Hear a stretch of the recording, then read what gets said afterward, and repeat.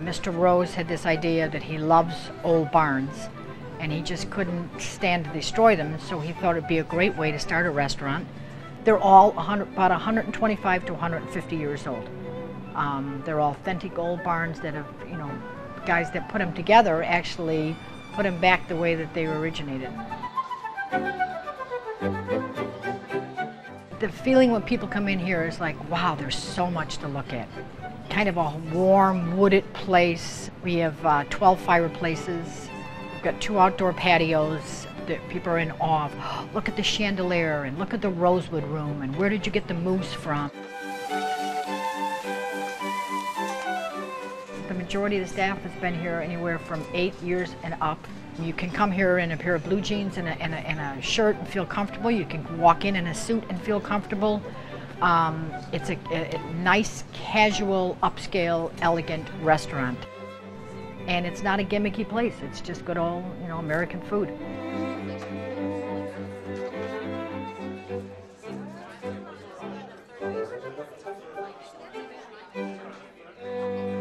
So Bill, you say that the Millrose restaurant serves up a little something for everyone. Tell us why you chose it. Well, it's a great place if you want a good, hearty meal, old-style American food, steaks, chops, chicken, fish, fantastic appetizers, and it's in a wonderful setting. They're all barns, if you're into this. They were all from the area, Barrington and throughout the farm country in northwest Illinois that they've put together over the years. The service is fantastic. The servers are helpful. They have a huge bar. And when you're done eating, if the country store is open, you can go buy the same food that you just ate, packaged up, ready to take home. Interesting historical aspect about this restaurant. It's owned by William Rose, owner of the Rose Meat Packing Company. So a lot of the Rose meat products are actually on the menu. Which ones did you enjoy, Sonia? I stuck with what I would be very familiar with. I had the prime rib, and my fella had the filet mignon special. And of everything that we had that night, which was fantastic, the entree was the only part we didn't like. Every time I've had prime rib, it's been soft and it's been in a nice puddle of juice. And this was the driest thing I've ever put a chainsaw to. I'm surprised. Yeah. Because my wife had prime rib that was very, very Wow.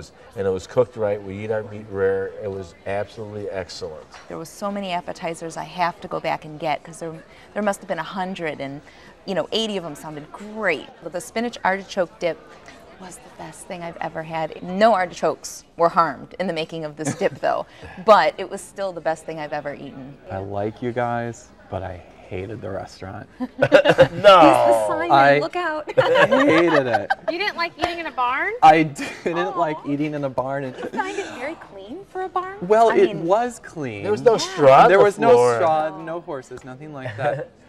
The most disappointing aspect of the meal for me was a combination of a couple of things. There were only 3 tables total in the dining room that we were eating at.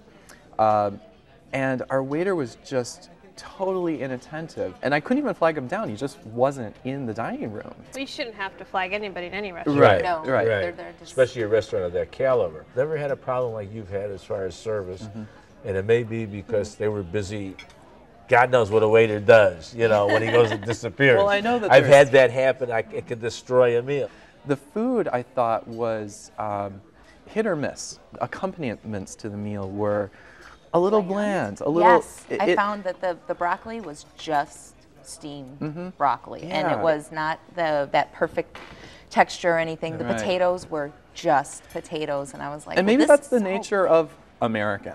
It's, That's an American style restaurant. Right. That's the nature of an American style restaurant. Trudy's broccoli was fine. Of course, I don't go for sauces like hollandaise and things of that nature.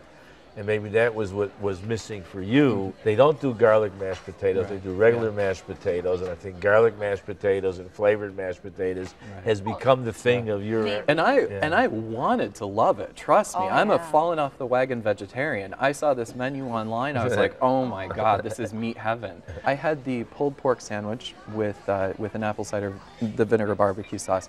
And it was a very, very flavorful barbecue sauce, and the pulled pork was tender, it was fantastic. But the Kaiser roll that it was served on, I felt like it came from like a national service provider. What was bad for me, we sat in these big upholstered comfy chairs and the table went up to here on me and I'm like, I need a booster seat. It was so uncomfortable to eat my meal like here. I was like, I want to change my seating They've or grown something. bigger out in the north suburbs. But they did have live entertainment. They had this wonderful pianist that sang and you can make requests, and I really admired that. I was there on a weekend. Bill, where exactly in the restaurant is the brewery? Right when you walk in the door off to the right. I've only been there a few times when the brewmaster's been there actually working, and without naming names in the city or anything else, I will hold their beer up to anybody's microbrewery. That was another aspect for me that I found disappointing. My waiter didn't recommend any of the beers, and so I didn't really know what to go on. And in fact, I almost forgot that it was a brewery. Yeah. I had the stout, and I drink a lot of Guinness, and their stout measures up. It was very, very good.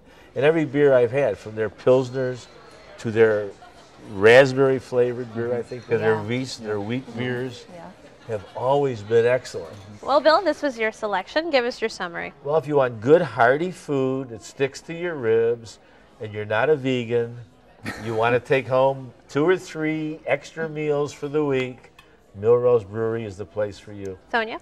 I would definitely go again for an appetizer and a beer, but I'm sad to say I wouldn't go for dinner again. And Jeffrey? I probably wouldn't go back at all, just based on the experience that I had. Although I will say that the pulled pork was delicious. You can drink the brew and check out the view at Millrose Restaurant, Brewing Company, and Country Store, 45 South Barrington Road in South Barrington, 847-382-7673. They're open for lunch and dinner every day of the week and brunch on Sunday.